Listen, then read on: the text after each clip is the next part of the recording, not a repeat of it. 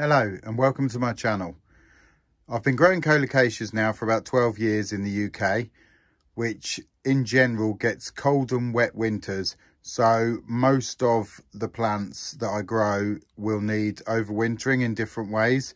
So today I'd like to concentrate more on the tender varieties. These are the ones that come from quite tropical climates and generally need to be kept ticking over at certain temperatures to keep them going.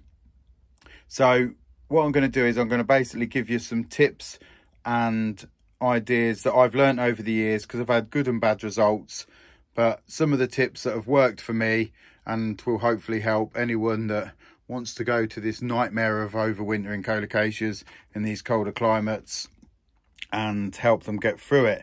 So just a brief thing first. This is just a summer house stroke cabin at the bottom of my garden, which is insulated. I'm using Sansi grow lights to help overwinter these. The room is generally kept at about 15 degrees. It's a little bit warmer now. It's at 18 degrees. Some of these plants are on propagator bases, giving them bottom heat, which is helping them sort of keep them growing. General rule is you don't really want them to grow too much. You just want them to sort of slowly tick over, maybe push out the odd leaf now and again, because otherwise they're just going to grow tall, weak plants that as soon as you have to put out are going to cause you problems. I tend to keep them in here because I can monitor the temperatures better. In the greenhouse it fluctuates way too much. It goes from just below 0 Celsius to 20 degrees if the sun's out, and the plants do not know what they want to do. They don't know if they want to go dormant or whether they want to start growing. Whereas in here, I can keep these varieties just ticking over, keep the temperatures quite sort of even, and hopefully have some success at getting most of them through. So let's start with number one, and probably the most important factor when thinking how to overwinter Colocasia: variety. This will determine on whether you are dry storing it, whether it's harding you can leave outside, whether you need to try and keep it going on a sunny windowsill or under grow lights.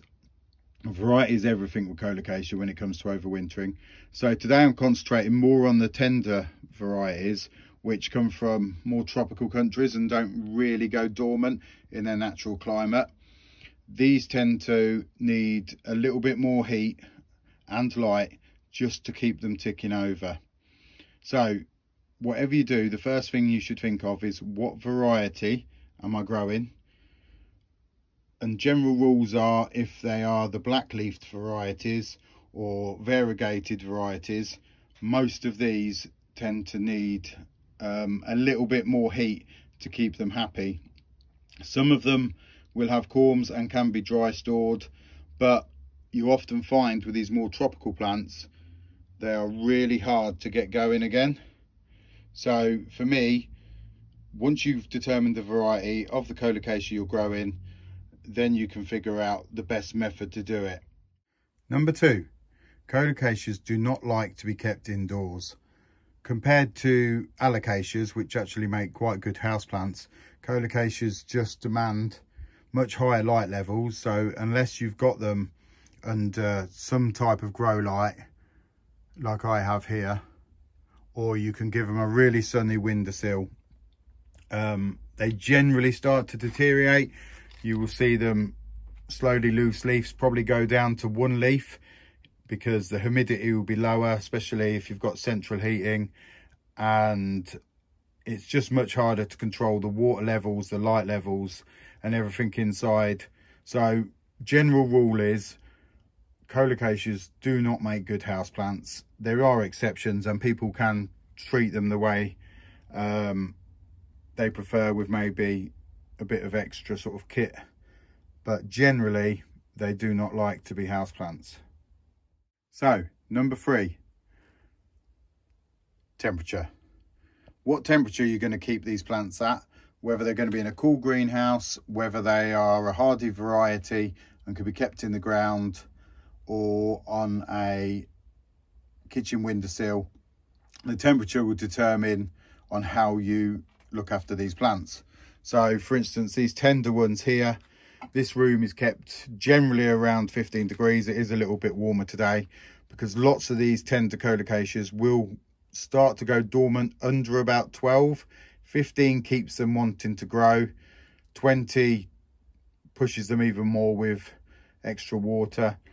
But in general, if you can keep them above 15, they should stop themselves from going dormant. I had a day where, 2 days actually, where it dropped down. For some reason the heater didn't work during the cold freeze we had, and it got down to about 8 degrees in here. Actually 7. So a few of the plants like Colocasia Pharaoh's Mask and Black Magic really didn't like that and started to sort of drop their leaves and go dormant. Well, now I've got them back on the heat mat, they're sort of starting to pick up. So temperature will determine how much you water them, how much light they need, various factors. So it is a key point. If it's 20 degrees, you're going to have to water more often than you are at 15. It's just, you know, as basic as that, to be fair. Number 4, soil mix. I tend to use a really free draining soil mix on most of my really tender Colocasias. So that could be a mixture of perlite and compost, or sometimes I use these clay pebbles. And what I tend to do is, if the corm hasn't got much root, I will put these clay pebbles around the corm in the top half of the pot, but the bottom half will be a mix of compost and perlite, probably at a ratio of at least probably 40% perlite. Now, it's well known that Colocasias love water, but this tends to be when temperatures are warm in the summer. In the overwintering process, you really need to sort of stop them from being able to rot. The corms will rot very simply just by being over wet if temperatures aren't high enough and enough light for them to grow. So they can be a lot of hassle, but by using this sort of mix, so this is a new mix I've tried with these clay pebbles at the top half and compost at the bottom mixed with perlite, what it does is they tend to root down into the mix at the bottom where they can get a little bit of moisture and nutrients, but actually surrounding the corms is just the pebbles, which drain so freely that it tends to keep the corm much drier and less likely to rot. You can get root rot, but generally the bottom of the corm will be where it wants to rot first. So whenever starting Colocasias, to be fair, whichever variety, even if they're cold tolerant varieties, I would always use as small a pot as possible that I can fit them in, and I would use a really free draining mix. If you just have a corm and you want to start them off, well, that's a different subject. There's different methods. You can use them in a tub with sphagnum moss. There's quite a few different methods, and that's maybe for a different, more in-depth video. But generally, if you use a free draining mix, and as these get bigger, I won't pot them up until they are well rooted in. And then I would only pot them up just to the next size, because even if you plant them out in the summer in a nice big pot, you know that the corm is still surrounded by a really free draining mix. Even if they put their roots down into a really sort of organic mix that you may have potted them up into, around the corm should drain free, because you may get, especially in like the UK, it can be a week of 25 degrees Celsius and then the next week it could be 15 and wet. So they've got to adapt to that and sit there all soggy and wet and cold, especially near the end of the season when the nights just get so much colder and they really just don't enjoy sitting in that wet. They tend to do much better if you start them off in a free draining mix, and it gives you potential then to at least keep the corms having less chance of rot. Tip number 5, light. If you're keeping these indoors, unless on a south-facing window which gets lots of natural sunlight, you're going to have to supplement the light. So for me, over the years, I've just used these different Sansi light bulbs. That one I think is a 35 watt, I can't really remember, and these are probably 15 watt. That is enough light to keep these happy enough just to keep them growing in these conditions. Come summer, different varieties of Colocasia prefer different amounts of light level. Tends to be that these really tropical ones, if they're given plenty of water, will do really well in full sun. Some of the cooler varieties tend to like just a little bit of shade, otherwise it can sort of burn the leaves. But it all does depend on different factors, how much water they've got and the amount of direct sunlight. And if you're in a country like the UK, sunlight isn't guaranteed. So a lot of Colocasias are planted out in sunnier spots than they may be done in tropical countries, because it's about the only way you're going to get them to grow. So light levels is really important for Colocasias, especially compared to Alocasia, which can do much better in shadier conditions. Number 6, watering. Watering will depend on lots of the other factors: how free draining your mix is, how much light the plant is getting, what variety it is. So for me in general, on most of these plants, how often I water, I just assess the plants. I look at how they're doing. I may water every couple of days if they're looking a little dry. It may go a week. It really depends on how I'm keeping them and how they're looking. I tend to use rainwater, which I collect and I leave in these bottles. I then rotate them on the heat mat, because then I increase the temperature of the water. So when I water these plants, the temperature doesn't fluctuate from being hot to cold all the time. I'm just trying to find a steady medium that can literally not shock them into sort of maybe dormancy or even extra growth. I'm just trying to keep everything steady. Now, as I'm saying all these details, I know this all sounds a lot of hassle, but in general, most people that are growing these will maybe have 2 on the windowsill or under one grown light. And if you've got the mix right, just monitor the watering, maybe have a tray underneath and water into the tray, because then the roots take up the water but the corm isn't sat in it. So that's a really good idea for a couple of these Colocasias. I know I have a lot of varieties here, and I have a lot more in my greenhouse, being slightly cooler, and I feel like even as I'm talking it sounds like a lot of hassle, but if you can just pick up a few little tips that help you along the way, hopefully it will help. So I do tend to mist these with rainwater in a little sprayer as well. If you didn't know, the glossy leafed ones tend to hold water much more than the matte leaf ones. Matte leaf ones tend to, unless probably got pests or spider mite, tend to repel the water, so it's quite hard to keep them wet, which obviously helps prevent pests like spider mite, but still worth doing because it surrounds the area in sort of humidity, which, you know, just keeps them a bit greener and lusher. Number 7, bottom heat.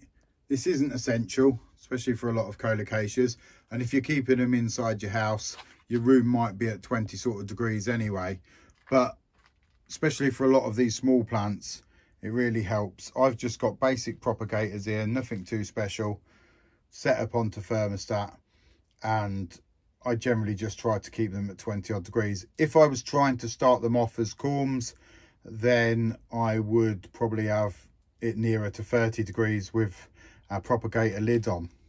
So definitely starting off corms, I think that you sort of realistically will need bottom heat, but if you're just trying to keep them ticking over, then it's not necessarily essential, especially inside the house. But for me, because this is down the bottom of my garden in this sort of cabin type thing, it can get very cold outside. Maybe the heater sometimes struggles to keep it at temperature, and the bottom heat just keeps them happy.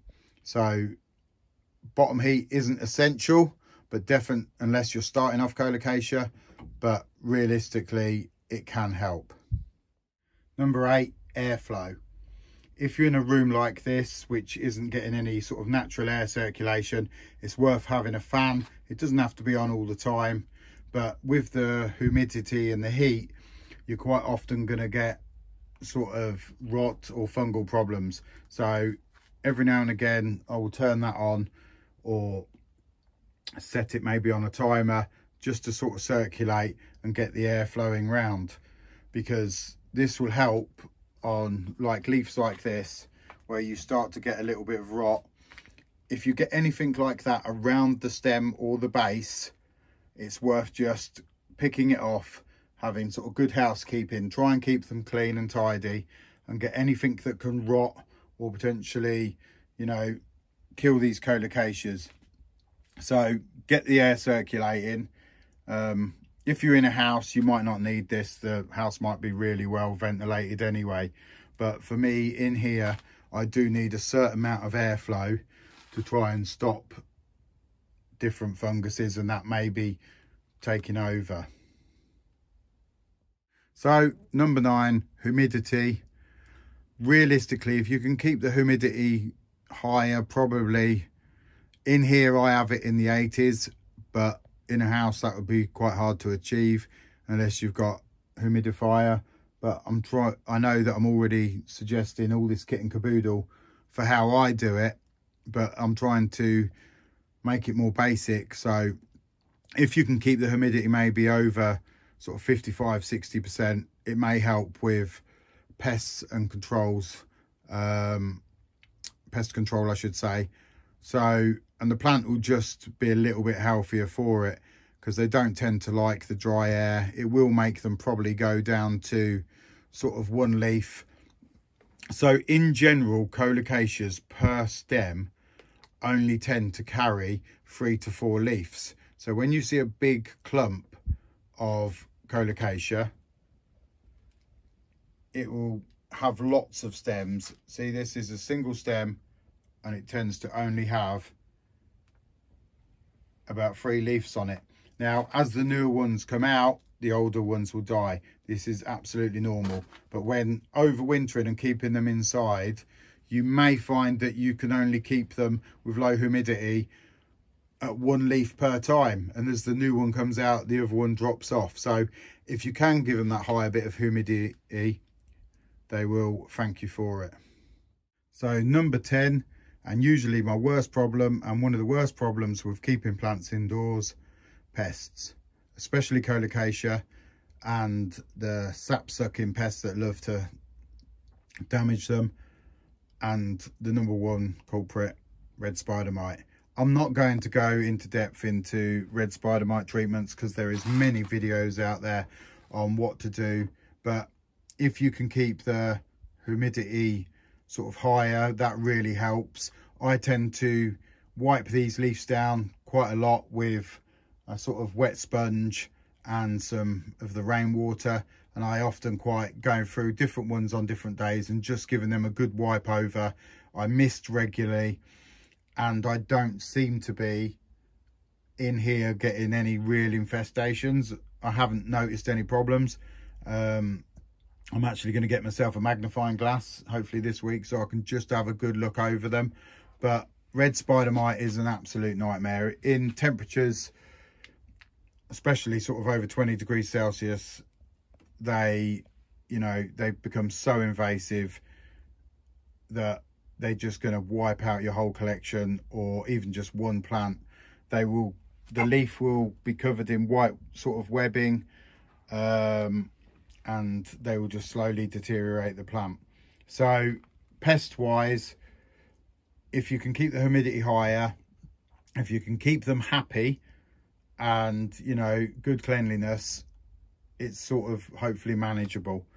But like I say, I'm not going to go too much into treatments because you could go on all day really, and there's plenty of information out there and homemade concoctions and sprays you can buy.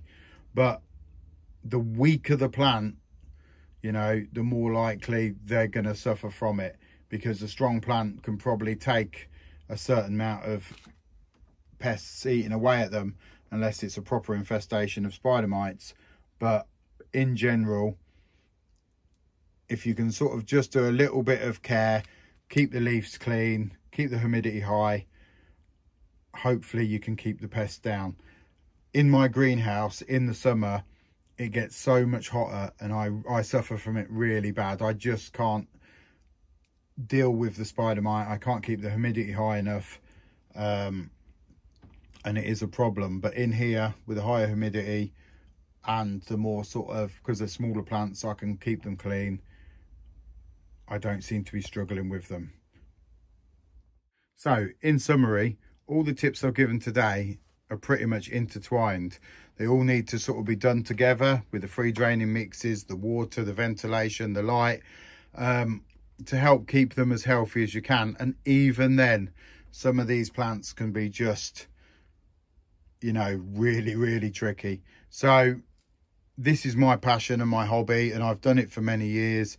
And at one point I had an enormous collection, and I had a bad year when we was doing some building work on the house. I couldn't get into the greenhouse, and all these things that I'm saying didn't really happen. The ventilation was poor, I couldn't get into water correctly, I had massive amount of rot, and I lost hundreds and hundreds of plants. And for a couple of years that really threw me off growing them again.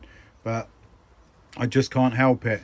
When I see in the summer, you know, mature leaves on plants like this, Colocasia yellow splash and the El Payo, also known as Milky Way, the black corals, when I see these in full growth in the middle of summer, they blow me away. They're my favourite variety of plants. My passion will sort of, however this keeps going, whether I lose plants, whether I don't, I will keep going, keep growing them, because, you know, I just love to do it. So I'll finish there. Hopefully you've learnt a little something, and it hasn't put you off growing them, because I know I've gone quite in depth and I've made it sound like it should be something they've done in a laboratory, but it's not. You can do it on just one or two plants, just taking in a few of the key maybe factors if you didn't already know. Most of what I've said is about keeping plants ticking over and in growth, because they tend to originate from tropical plants, tropical areas I should say. So thank you very much for watching. I am going to do more videos on the progress of these plants, and then conditions they like as they get bigger, and transplanting them into pots or gardens in the summer. So if you'd like to watch any of that, and I haven't absolutely bored you to death with my passion, then please click and subscribe, and thank you very much for watching.